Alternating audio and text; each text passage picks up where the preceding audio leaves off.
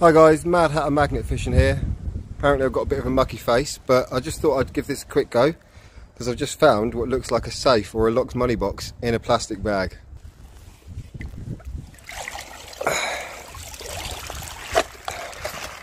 Oh, we've got a few things on there, look.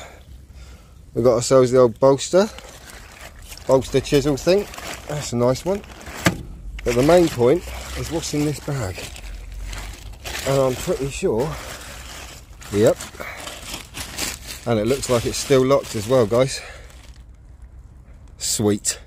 It turns out it's not a locked money box. There's serial code there. Dun dun dun. It's an infrared camera that someone's tried to spray paint. So, cool find. Now we've just got to break into the combination lock.